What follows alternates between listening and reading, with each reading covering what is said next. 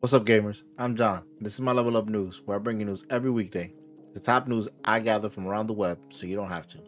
Today's Thursday, June 13th, 2024. Let's get you leveled up with today's news. In Ubisoft's upcoming game, Star Wars Outlaws, players will explore a richly detailed open-world galaxy as Kay Vess, a charismatic scoundrel accompanied by her helpful companion, Nyx. The game features a blend of gunplay, stealth mechanics, space dogfights, and platforming.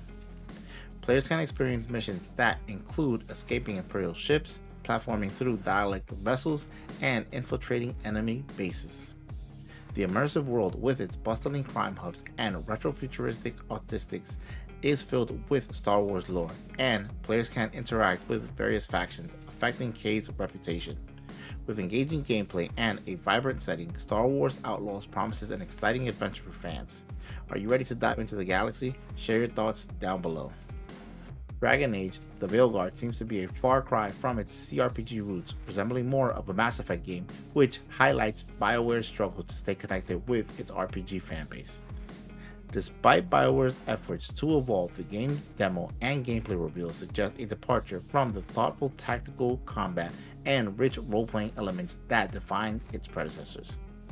Instead, the Veilguard offers a cinematic but forgettable action experience, lacking the complexity and depth that modern gamers crave.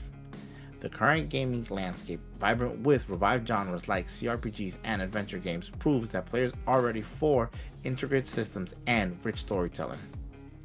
BioWare's inability to adapt could mark the end of an era, unless they pivot back to the engaging player-driven experiences that once made them be loved. It's time for BioWare to listen to its fans and embrace the complexity and depth that define truly great RPGs. Bethesda's latest update to Starfield, which introduced the Creation Kit for mod support and the Creation Store for purchasing mods, has sparked significant backlash amongst players.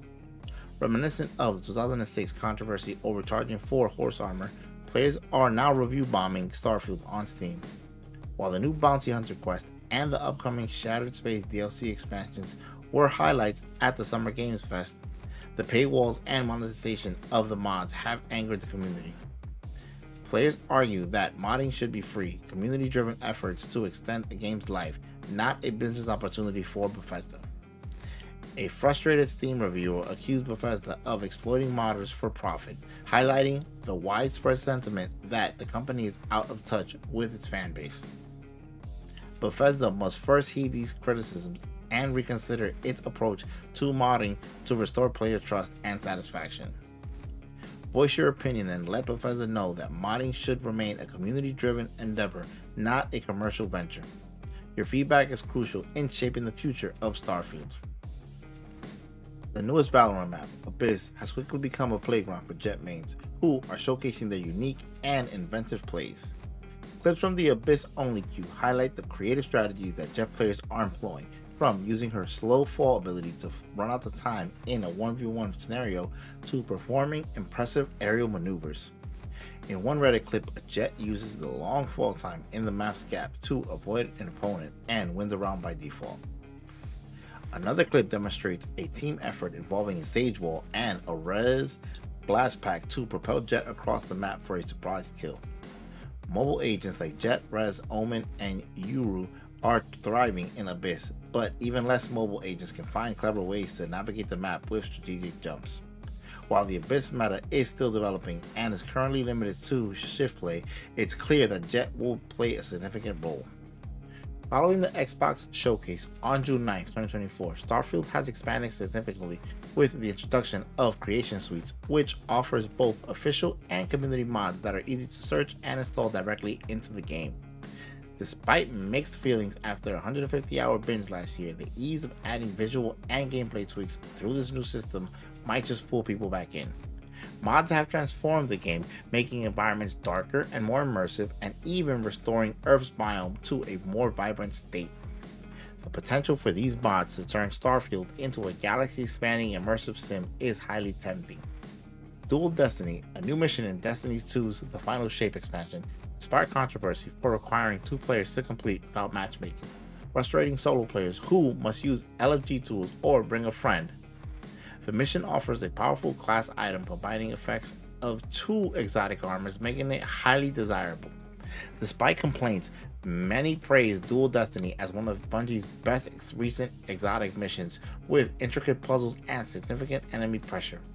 After the initial run, solo players can still obtain the item through random drops in the Pale Heart. This debate highlights a divide between casual and experienced players, with the latter appreciating the return of challenging content. The latest Life is Strange game, Double Exposure, announced during the Xbox Game Showcase, offers a unique early access feature with its Ultimate Edition, priced at $80. This edition allows players to access the first 2 chapters 2 weeks before the official release on October 29th. While early access for premium editions is common, offering such extensive early access is unusual for a non-free-to-play game. This early access could pose a challenge for fans trying to avoid spoilers, especially in a story-driven game like Life is Strange. However, only chapters 1 and 2 are available early, the rest unlock at the full launch date. The Ultimate Edition also has 5 outfits and a pre-order bonus, while the Standard Edition is $50 and the Deluxe Edition is $60. Double Exposure continues Max Clearfield's story as she navigates parallel timelines to prevent a murder. To prepare for the upcoming Final Fantasy XIV expansion, Dawn Trail, director and producer Yoshi P suggests completing the Myths of the Realm raid series and remembering the names of the Convocation of the 14. The Myths of the Realm is highly regarded as one of the best raid series in the game, making it essential for any player gearing up for the new content. As for the Convocation of the 14, many members are dead, while others have unknown whereabouts. Gaia and Asmon are still active, with Gaia adventuring and Asmon being the player's character. The latest Helldivers 2 patch brings significant updates, including improvements to the Galactic War Table, weapon and stratagem rebalancing, and introductions of invite-only lobbies. Notable changes include an 80% durability boost for sentries, reduced cooldowns for various stratagems, and increased damage for anti-personnel and incendiary mines. The Eruptor's damage has also increased from 420 to 570 per shot. Arrowhead aims to enhance loadout variety and consistency without reducing power levels. Gameplay tweaks include removing the AA defense modifier, adjusting fire tornadoes and tremors for more randomness, and reducing planetary fog. Additionally, supply lines are now visible on the Galactic War Table to improve map readability. Share your thoughts on these changes and how they impact your Helldivers 2 experience in the comments. Last week at the Summer Games Fest, PlayStation's first-party studio Guerrilla Games announced LEGO Horizon Adventures, surprising many with its inclusion on the Nintendo Switch alongside PlayStation 5 and PC. This marks the first time Horizon appears on a Nintendo system, aiming to expand its audience. Narrative director James Wollender explained that the Switch's accessibility aligns with their goal of making the game for everyone, featuring simple control schemes and lighter themes. This strategy seems to be intended to entice Switch owners to eventually purchase a PlayStation 5, echoing PlayStation's CEO Herman Holtz's comments about using PC releases to drive interest in PlayStation sequels. With Horizon being a significant franchise for Sony and an adaptation in the works at Netflix, LEGO Horizon Adventures could attract new fans. The game is expected to be released during the holiday 2024 window. And with that bundle of gaming news, I hope you got enough experience points to level up your gaming knowledge today. Make sure you like, share, subscribe, and don't forget to hit that little bell notification so you don't miss any new videos coming out.